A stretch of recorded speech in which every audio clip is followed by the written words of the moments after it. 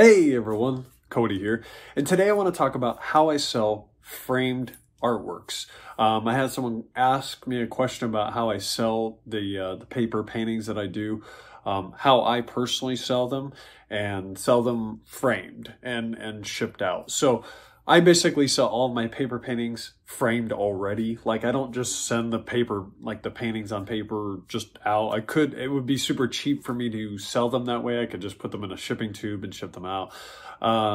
It's a lot cheaper on shipping. It's a lot less hassle for me to have to, do that. Or I could put it in like a flat cardboard thing and ship it in like a bubble wrap envelope. That would be a lot easier for me, and I could do that. However, I found that a lot of people don't like to put in any more work than they have to when buying art or when setting it up. A lot of people just like to get the art and then hang it.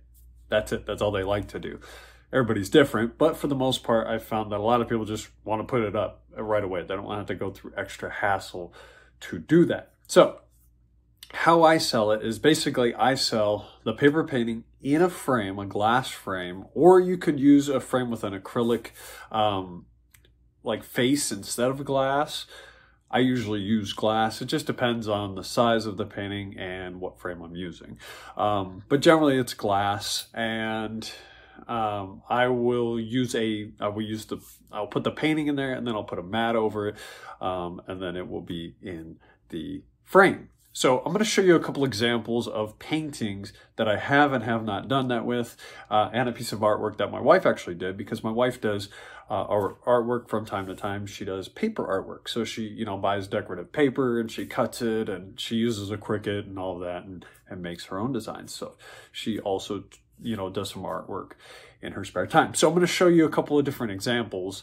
And just explain. It's very simple, but the reason I do it is because it has a nice presentation. So you can do it framed without a mat, and simply the mat is that little cover that goes inside the frame that shrinks down the painting. It kind of cuts off the edges a little bit, but it gives it a nice clean presentation because it centers whatever's in the painting. So I like to use mats. You don't have to, though. If your painting goes edge to edge, you don't have to use a mat. And I'll show you an example of why I do it. And again, I'll show you some different examples, but it's up to you. I tend to use them just for a couple of reasons. One, the paintings that I tend to do, I have to tape my paintings down, so there's generally a white edge around those paintings. So I use the mat to kind of cover that. I mean, let's be honest, like, I could just put it in there, but it would look kind of tacky to have the little white edge uneven around the edge of the painting. I just think that looks tacky. So having that mat in there just cleans it up because it's a straight square within that picture. Also, the mat, I feel like, just gives it a more professional look, because without the mat, it looks good in the frame, but the mat also just kind of adds like another dimension to it, almost like you would see in a gallery or something, where it's like it's matted so that it looks like it's just part of the presentation.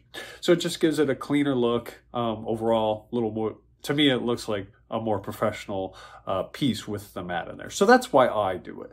Again, totally your choice. So let me show you some examples. Now, if you've watched... Sorry, I'm going off screen. If you've watched any of my videos, you'll see that I do a lot of these paintings on paper. And you can see that the edges not only are white, but they're kind of messy, because sometimes the paint gets under the tape, and that's just part of the creative process. Even when I sell my paintings on my website, I will specifically say the edges are not, clean, they're not straight, but listen, this is art. Art gets messy, especially paintings. And I think a lot of people understand that and expect some kind of mess to it. Now, they want it to be professional, and that's why, on a regular painting, I would paint the edges because I want it to look clean. But it's also a painting. It's going to be kind of messy because it's paint. So anyway, coming back, a lot of my paintings I tape down, so there will always be these little weird edges, so I cover them with the mat. Again, if you paint all the way to the edges and you have no gaps around it, then not using a mat is perfectly fine, and I'm going to show you an example. So here is a painting that is in a frame that you can see goes edge to edge. There is no mat in this frame, okay? So it basically is just the painting itself in the frame, and that's it. There's no mat in here because this painting goes edge to edge. So I didn't tape this painting down. I made it all on the entire paper. So because of that, I didn't have to put a mat over it, and it looks good. This painting looks just fine like that. So you can definitely do that. However, if you have messy edges, or if you tape your paintings down, I recommend using the mat to kind of cover that. Now I'm going to show you another painting right here that, again, it doesn't have a mat, but it needs one because of this very reason. So here is a painting that I did in a frame, and I'm going to kind of bring it in close, and you can see the edges are not, the painting does not go edge to edge because it was taped down. So you can see, just looking at the painting, that there is these little gaps, and they're not even, and sometimes the paint kind of goes to those edges. So again, this painting is not, it doesn't look professional to me because there's the little gaps, and the gaps are not even all the way around it. If it was a perfectly even gap all the way around, maybe it would look professional. However, because it doesn't have that even gap, it's just got some white here and less white here, and then on the other side there's not that much white at all. It doesn't look professional, it doesn't look clean, doesn't look good, at least not to me. Also, having the mat in there kind of gives it like a 3D look. It just gives it like another dimension because it actually raises the glass a little bit, so it pulls it off the painting. So it also kind of gives it that, like a little bit of breathing room for that piece. Now I'm going to show you the final example, and this is again one that my wife did. So this is a small piece of artwork that my wife did, and you can see that she used a small mat. So the mat is basically, if you don't know what that is, it's just a cardboard or cardstock frame that goes within your frame over your piece to basically center it, and it does cut off the edges, but it creates almost like a frame within a frame to really give your, again, to clean up the piece. So she has the mat over her piece, and it gives it a nice clean presentation. So again, this is how I tend to sell my paintings. If the painting goes edge to edge, it could go either way. I may not put a mat around it, but generally I do, just because, again, it makes it look clean. So that's my personal preference, and that's how I tend to sell my paperworks. But I know a lot of artists that don't do that. They don't frame the works, or they don't put mats in the frames. They just sell the paper works, and they sell them cheap, $100, a couple $100, whatever they're worth. They sell them like that, and they just either put them in a shipping tubes, or they'll put it between, they'll sandwich it between like cardboard and then ship it out like in a flat envelope or something like that. It's really your call. And I know a lot of artists that do different things. Again, it's cheaper to do shipping in a tube or, in cardboard. But for me, the problem with that is that it's easily damaged, number one. So if you ship it in a tube and it's rolled, it has a chance to just stay rolled or to damage the paint. Second, if you ship it just in cardboard, I've seen stuff in the mail get bent, right? Even though it's in protective cardboard, they'll bend it to put it into like a mailbox or behind something, so it can get bent. Now, obviously that's not always the case, but it is possible.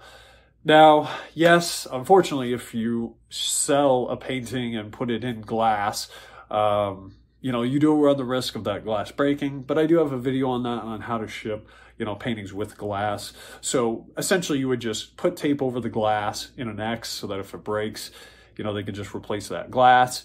And then you just wrap the whole thing in a lot of bubble wrap and then ship it off. Maybe put some cardboard on the sides to protect it. And I have not had an issue. That's just my personal experience. Again, you can get frames that have an acrylic sheet instead of glass, and those are a lot less likely to break, although I don't think that they look as clean. Totally your call, again, based on your budget or your preference. Now, lastly, I want to talk about the mats themselves. So those mats that you get for the painting, you can get them online, you can get them from a framing shop, or you can get them from a craft store. So I tend to get a lot of my everyday kind of supplies from Michael's, which is a craft store, craft/hobby store out here. I don't know where else it is. I'm in Arizona, but You know, you can get it from Michael's, but you can get them from Amazon, whatever. I tend to go with white almost exclusively. They have different colors, like they have off-white, or they'll have yellow or black or gray or whatever. There's different colored mats for whatever you want. You know, you definitely could choose the color based on the color scheme of the painting itself. Generally, what I do is I will do a black frame with a white mat over that painting. So the coffee one I showed you was a brown frame, but that's only because I had the frame. But generally I will just do a simple black frame with a white mat over that painting, and that's it. I don't tend to buy super ornate frames. I don't tend to buy super fancy mats or different colors. Just a black frame with a white mat over whatever the painting is. I've found that complement of the black frame with the white mat over whatever the painting is, it doesn't really matter what that painting is inside. It's just such a clean and minimalist presentation that it goes with almost anything, and they can hang that up pretty much anywhere in their house. And here's the thing, if I buy the mat and the frame and I ship it to them and they don't like the frame, they can swap out the frame all they want, because they can spend as much money as they want on a nice frame. But if I've given them the mat and I've given them the frame, if they don't want to buy a new frame, it's ready to hang. And if they do want to buy a new frame, I've already provided a mat, so they can just keep the mat in the painting and then just transfer it to a new frame and hang it up whenever they're ready. So again, this is all just my preference and my personal approach to selling and shipping framed artworks. Kind of take out of this what you will.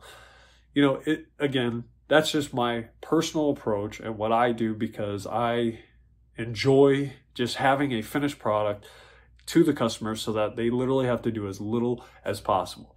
And the advantage to framed paintings is that they can just, hang it right away. They just put the screw in and then put it on the little triangle hooks or whatever it comes with, right? It literally takes about 5 minutes to hang that painting and they're off to the races. So again, that's why I do it. That's my process. The last thing I'll say about the mats, they do come in different widths. So you could get 1-inch ones, 2-inch ones, 1.5, totally your call. Generally, I would suggest, it kind of depends on the size of the painting. So if it's a large glass painting, maybe go 2-inch. If it's a smaller, like 18 by 24 or something smaller, just do 1-inch. Whatever's available to you at your craft store, frame shop, or online, totally your call. Maybe just start with 1-inch and then kind of go from there.